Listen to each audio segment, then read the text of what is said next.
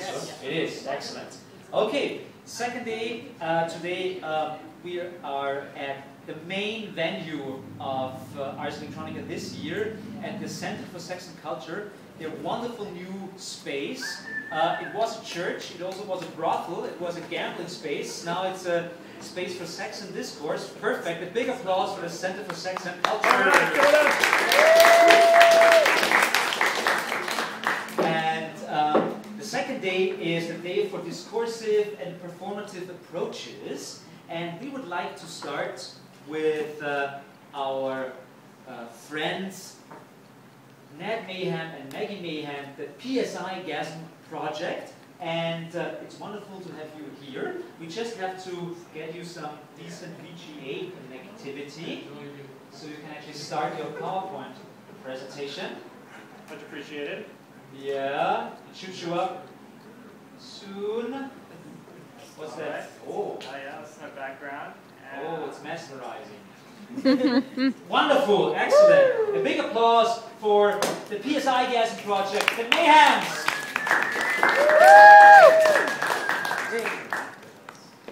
I think that should be on.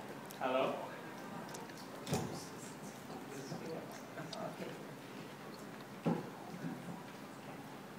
Hi everybody. Welcome. I have to turn off that stuff. Welcome to Ars Electronica 2011. Yay! Yay! I'm Ned Mayhem, and I'm going to talk to you all about the PSI-gasm project. So it all started about 18 months ago, when I had the pleasure of being seduced by this absolutely amazing woman who was just brilliantly intelligent, drop-dead gorgeous, a sexual visionary. The sex was absolutely unbelievable. So, I mean, this one Sunday afternoon, I'd got her over to my apartment, and, you know, it was a lazy Sunday, we ordered in, and we were just going to spend the whole day in bed. That was the plan. So in one of those necessary intercoital interludes, we got to talking, as you do, and she started telling me about her work. And she worked a ton with HIV. She went to Tanzania to fight HIV. She was doing test counseling up and down California. She was working with HIV-positive homeless youth in San Francisco. She also told me about her work as a fetish model and as a porn performer and as a volunteer for the San Francisco Sex Information Hotline. And she told me about her activism, fighting for the rights of sex workers and other people who are marginalized for their sexual identities and sexual behaviors.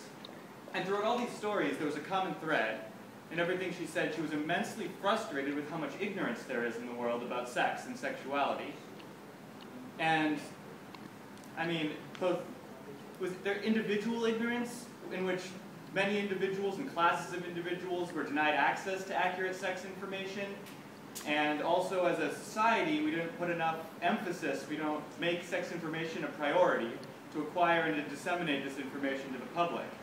And I was frustrated at these things too, of course, but in a more basic way I just didn't want haters to judge me for being a pervert. But Maggie had seen how these problems actually cause real suffering in the world.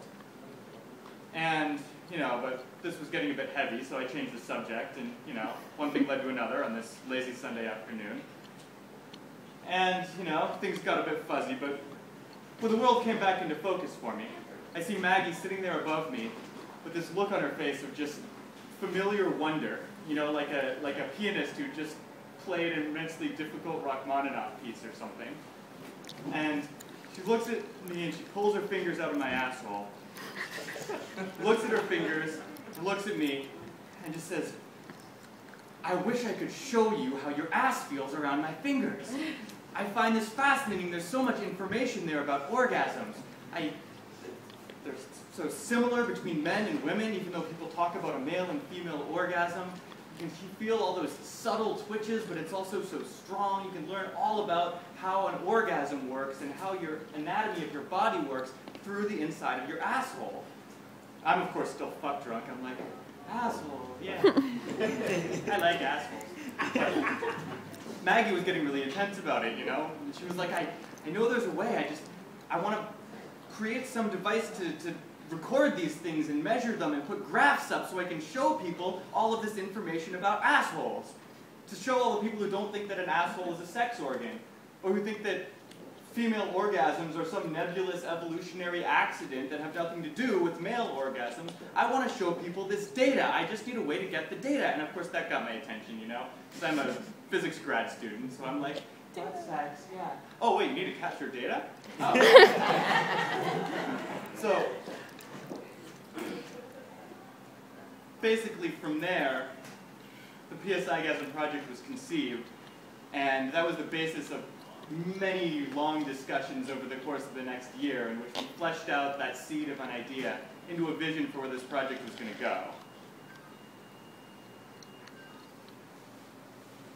So what we wanted to do with our vision for this open source citizen science sex project was to create physiological measurement devices that would measure things that your body does as a result of your arousal and your orgasm. I wanted to bring my skills and experience from the quantum nanoelectronics laboratory to build the actual devices and use my engineering know-how to make them spectacular.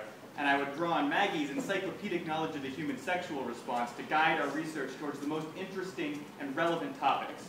And she could help me interpret the results in the best possible light to be a help to people, both in legislation and in their personal lives and in public policy. And we also wanted to make all of the information about this project public, from our designs to our results, because we want people to learn from the data we gather. We also want to inspire all the people to start studying their own bodies. We want to help them get the tools and knowledge necessary to do this in the most productive possible way for them. So that means we want to make as much education as possible to help other people start doing the same things that we're doing on any scale that they want to start taking the data about the sex that's relevant to their lives. So we created the first device in January of this year, and through a lot of late nights and a lot of coffee and cigarettes, we're now in the third generation of the PSI-gasm devices, and our vision is closer than ever to becoming something real. So in this presentation, I'm first going to talk to you about why I believe that quality sex science research is important, both to our individual sex lives and to the legislation that we put in place as a society. Then I'll tell you why we think this project should be open source, and why we want to connect with the open source community on it. Then I'm going to give you a brief history of sexual research to see where the PSI-gasm project fits into a larger picture. And finally, I want to go into the technical details of the devices and the sensors, tell you what kind of research directions we want to go in, and let you know how you can contribute to the project and how you can keep track of what we're doing. But first I want to get your attention, so I want to give you an update on what we've been up to in the last few months in under 2 minutes with the video I made.